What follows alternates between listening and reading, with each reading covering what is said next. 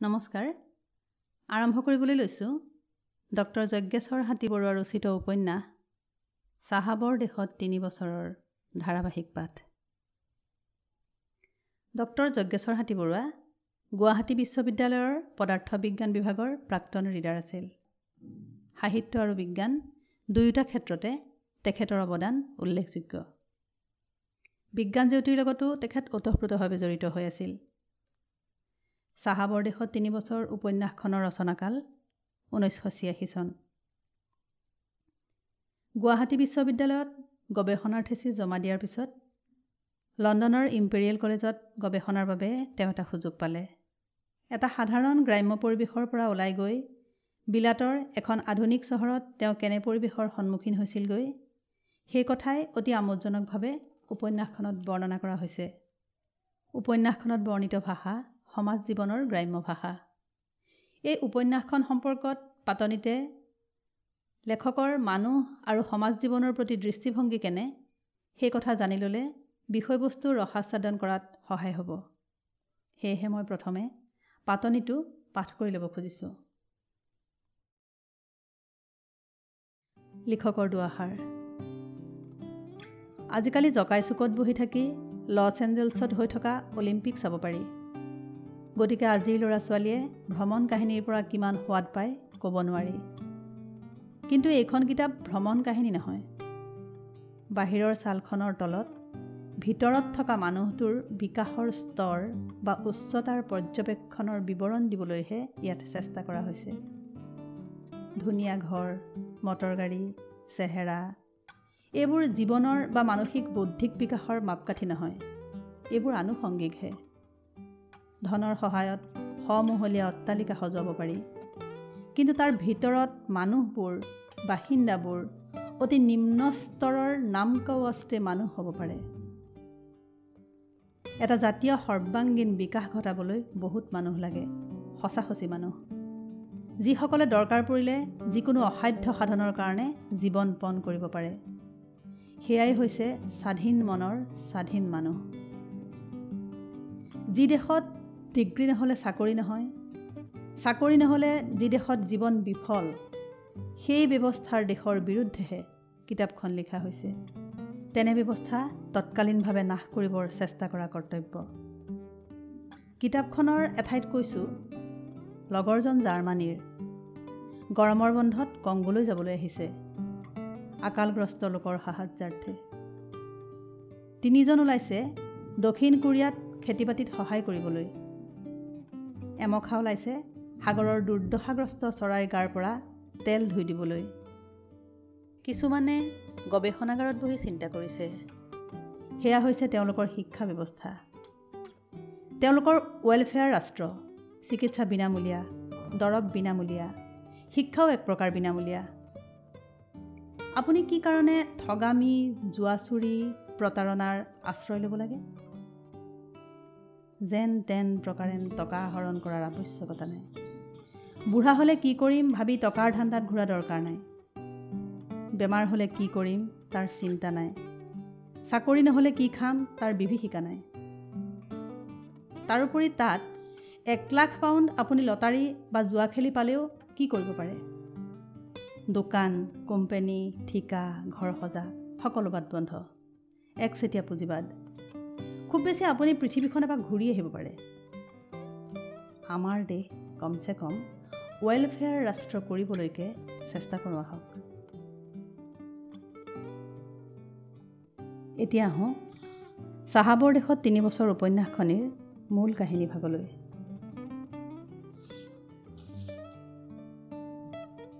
নেপথ্যত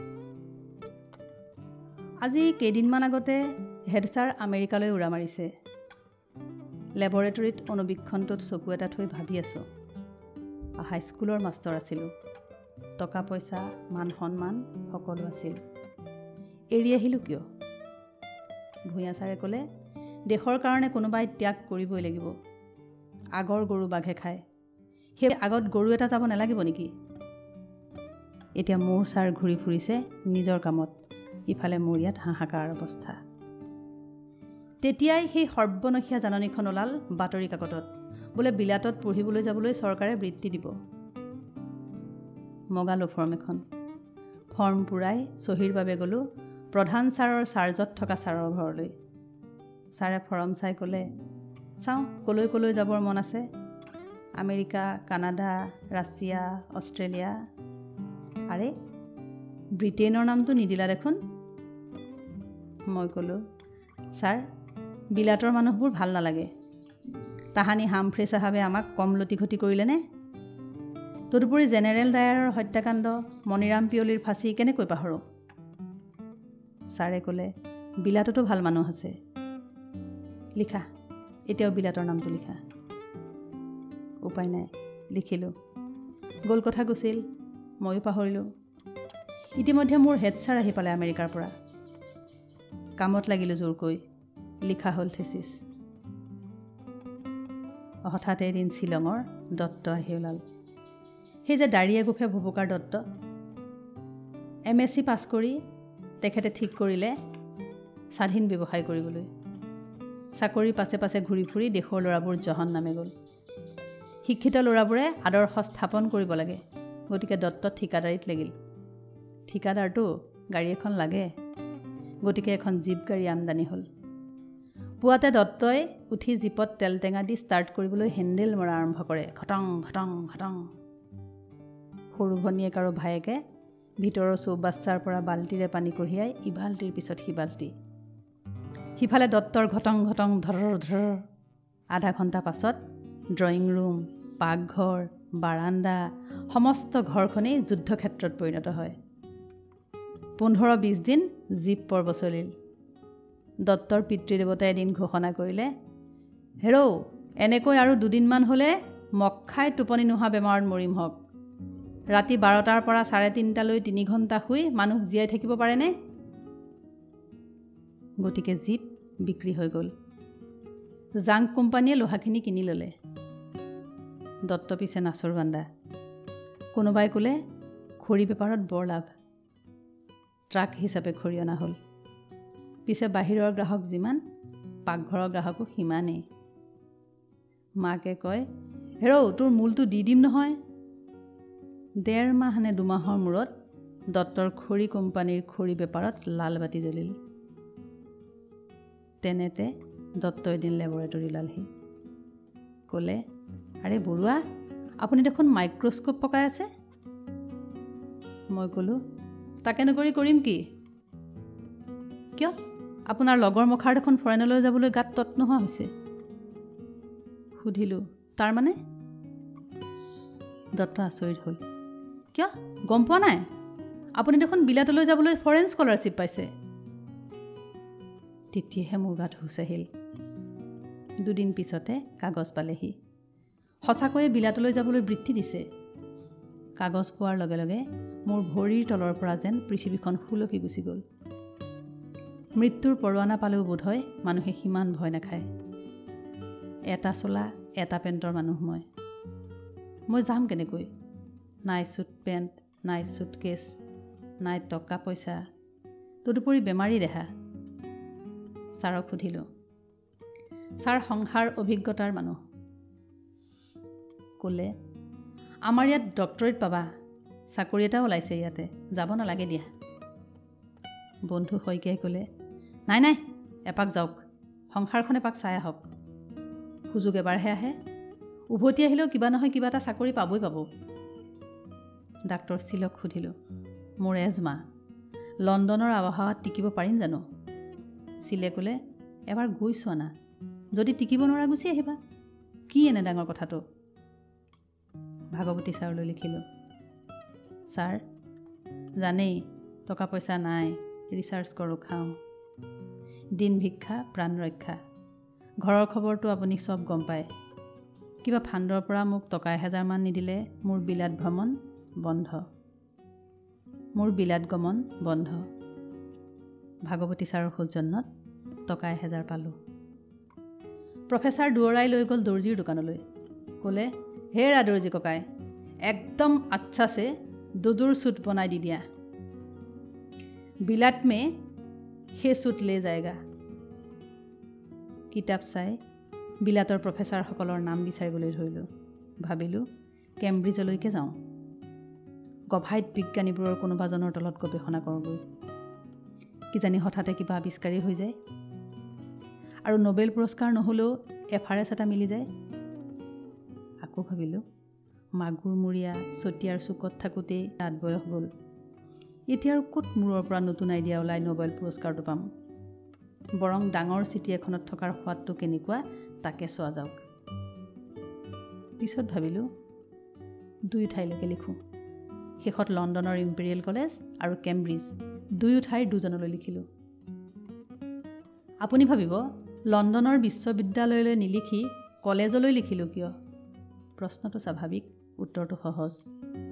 আমাৰ ডক্টৰ শইকীয়া সেই কলেজতে পঢ়ি অহা লোক আৰু তেখেতেই মোৰ উপদেষ্টা আৰু অনুপ্ৰেৰণাদাতা। সময়মতে পাছপোৰ্ট ল'বলৈ চেষ্টা কৰিলোঁ। পাছপোৰ্ট অফিচৰ যিজন এছিষ্টেণ্ট আছিল তেখেত আছিল মোৰ বন্ধু পাটোৱাৰীৰ বন্ধু। অফিচৰ কাম বিশেষ নাছিল। মোৰ কাগজ পত্ৰ ঠিক কৰি ৰাজকুমাৰ হাকিমৰ গঁড়ালত থিয় হ'লোঁ। ভাগ্যে তেখেতে আমাৰ দেউতাক চিনি পায়। হাকিমৰ অনুমোদন হোৱাৰ পাছত বন্ধু এছিষ্টেণ্টে ক'লে, ব'লক আমাৰ ঘৰলৈ এপাক যাওঁ। এনেকে ৰাণী আগেয়ে লগ পোৱা মনত নপৰে। কামো কৰিলে খৰধৰকৈ, ইফালে ঘৰলৈকো নিমন্ত্ৰণ। কৃতজ্ঞতাৰে তেখেতৰ নিমন্ত্ৰণ গ্ৰহণ কৰিলোঁ। ভাবিলোঁ গুৱাহাটীত এতিয়াও কিছু মানুহ আছেগৈ। এয়া পুঁজিবাদৰ আগৰ মানুহ নেকি? ঘৰ পোৱাৰ লগে লগে দুৱাৰ মুখৰ পৰাই হেৰা চোৱাহিচোন, এখেত ইউনিভাৰ্চিটিৰ প্ৰফেচাৰ, আমাৰ দুখীয়াৰ প্ৰজালৈ আহিছে। চাহ জলপান আহিল। হেৰ বাপুকণ, পুতেকক মাতিলে। তোৰ ফিজিক্সৰ কি বুজা নাই এখেতৰ পৰা বুজি লহি, এখেত বিলাতলৈ যাবগৈ। মাকে ক'লে, অলপমান ল'ৰাটোক উপদেশ দি যাওকচোন, বিলাতৰ পৰা আমালৈ খা খবৰ দিবগৈ, নাপাহৰিব আকৌ। সেইবোৰ ঠাই চাবলৈ আমাৰ আৰু কোন জনমত ভাগ্য হ'ব। আপোনালোকৰ চকু আৰু কলমৰ যোগেদিয়েই বিলাত চাব পাৰিলেও ভাগ্য। ট্ৰাষ্ট ফাণ্ডৰ মালিকে লিখিছিল, বিলাতৰ বাটত কলিকতালৈ আহোঁতে আমাৰ ঘৰত আপোনাক অতিথি হিচাপে পালে সৌভাগ্যৱান বুলি নিজকে ভাবিম। ভনীজনীয়ে ক'লে, গৈয়ে চব কথা লিখিবি কিন্তু, আমাৰ নিজৰ চকুৰে চোৱা যেন লাগিব। দেউতাই লিখিছিল, বিলাতত আচাৰ ব্যৱহাৰ আৰু দেশখন পিটিকি পিটিকি চাবা। কিছুমান চাহাব চাহ বাগানত লগ পাইছিলোঁ, খুব বদমাছ। হঠাতে এবাৰ টেলিব্ৰাছ নামে এজন খুব ভাল চাহাব আহিছিল, খুব ধনী বোলে। তেওঁ তোমাক কেঁচুৱাতে বিলাতলৈ লৈ যাব খুজিছিল। হেৰি নহয়, চাহাবৰ দেশৰ বিলাতী ফকৰা যোজনা কিছুমান গোটাই মোলৈ চিঠি পঠাবাচোন, মই ফকৰা কিতাপ এখন লিখিছোঁ। ভূধৰ চাৰ থকা হ'লে চাইকেলৰ পৰা নামি তামোলৰ টেমাটো উলিয়াই মুখত এমুকৰা চূণে ধপাতে তামোল সুমুৱাই গ'লেহেঁতেন। তোৰ কথা মই সদায়ে ভাবোঁ ই ল'ৰাটো ইমান চোকা, ইমান শিষ্টাচাৰী, হঠাতে ই বিখ্যাত হৈ যোৱা নাই কিয়? মই সদায় চিন্তা কৰোঁ, হেৰিও তহঁতৰ ফালে বাঁহটোত দুটামান পোৱা যাব নেকি? আমাৰ খাৱৈটোত কাৱৈ মাছ দুটামান। মেদেই মাহীয়ে ক'লেহেঁতেন, ই আই তাত বোলে গৰুহে খায়, থুই কটা, আমাৰ তাক সেইবোৰ খাবলৈ নকবি আকৌ। হলিয়াই কৈছে, তাত হেনো ভাত চাহ নাই। হয়নে? ভাত নোখোৱাকৈ মানুহবোৰ দেখোন চব মৰি যাব। মোমাইদেউৰ বেমাৰ, মৰো অৱস্থা। মই যোৱাৰ খবৰ পাই ক'লে, যা মোক আৰু দেখা নাপাওঁহি, গা চাই ফুৰিবি। Background complete. এতিয়া মাত্ৰ হেল্থ চাৰ্টিফিকেটখন ল'বলৈ বাকী। বিশ্ববিদ্যালয়ৰ হস্পিটেলত কলেৰাৰ বেজী আৰু বসন্তৰ চিটা লৈ বৰবৰুৱা ডাক্তৰৰ চাৰ্টিফিকেট ল'লোঁ। সুধিলোঁ, আপোনাৰ চাৰ্টিফিকেট দেখি চিভিল ছাৰ্জনে জানো আন্তৰ্জাতিক চিলটো মাৰি চাৰ্টিফিকেট দিব? অলবৎ দিব। মই হ'লোঁ all Assam medical practitioner এছ'চিয়েশ্যনৰ 1 number president. নিদিলে মই তাক পানী খুৱাই দিম। দুপৰীয়া 12 বজাৰ পৰা খাটি 5 বজাত আবেলি খাটাং হ'ল যে ছাৰ্জন চাহাবে মোক চাৰ্টিফিকেট নিদিয়ে, কাৰণ তেখেতৰ অফিচত মই চিটা বেজী লোৱা নাই। বিশ্ববিদ্যালয়ৰ চাৰ্টিফিকেট তেখেতে নামানে। আচল কাৰণ বোলে হিংসাকুৰীয়াবোৰে কিবাহে বুলি কয়। এজন কেৰাণীয়ে মাতি নি ক'লে, আৰে আপুনি বিলাত যাব ওলাইছে, কলিজাখন ইমান সৰু হ'লে নচলিব। কলিকতা চলি যাক না, 5 টকাৰ মামলা। মোৰ কিন্তু তেতিয়াও কলিজা সৰু হৈয়ে থাকিল। চাৰজন চাহাবৰ ঘৰলৈ গ'লোঁ। ৰাতি 12 বজা পৰ্যন্ত খাপ দিও চাৰ্টিফিকেট নাপালোঁ। হতাশ হৈ টেক্সি ভাড়া কৰি কোৱাৰ্টাৰ পালোহি। বন্ধু যিকেইজনৰ লগত খাম বুলি খানা যোগাৰ কৰিছিলোঁ, তেখেতসকলে খাই বৈ গুচি গ'ল। ইতিমধ্যে বন্ধুসকলে মোৰ চুটকেছৰ ওপৰত চেঞ্চৰ কৰি মুখ চোৱা আৰ্চিখন উলিয়াই থৈ গ'ল। বোলে বিলাতত বেৰে বেৰে টেবুলে টেবুলে আৰ্চি। ৰাতি টোপনি নাহিল। পুৱা বৰঝাৰ বিমানবন্দৰ পালোঁ।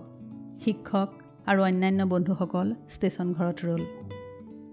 পুৱাৰ পকাৰ ফ্ৰেণ্ডশ্বিপ আহি যাবলৈ সাজু হ'ল।